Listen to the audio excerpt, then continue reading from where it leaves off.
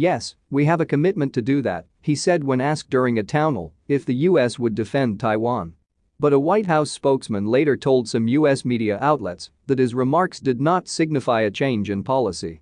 The US has long practiced strategic ambiguity when it comes to the thorny issue of defending Taiwan. This has meant the US has been deliberately ambiguous about what it would do if China were to attack the island. China sees Taiwan as a breakaway province, one that it may take back by force one day if necessary, whereas Taiwan claims that it is a sovereign state. "What you do have to worry about is whether or not they're China going to engage in activities that would put them in a position where they may make a serious mistake," he said.